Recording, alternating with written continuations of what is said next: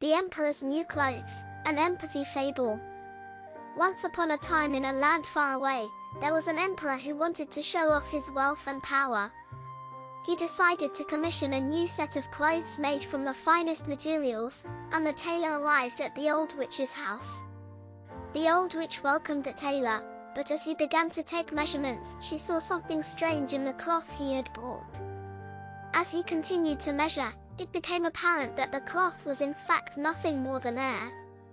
The emperor had been tricked by the tailor, and the old witch knew it immediately. The old witch offered the tailor a deal.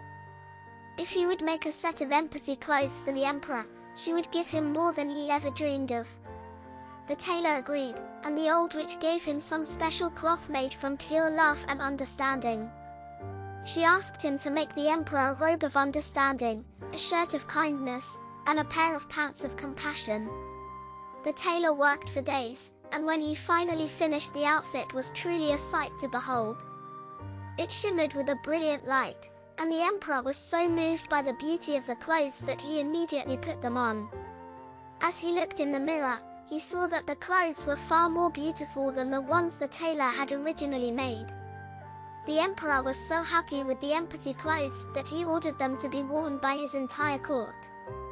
From that day forth, the old witch's house was known as the source of true power and beauty, and the emperor's subjects learned to treat each other with understanding, kindness, and compassion.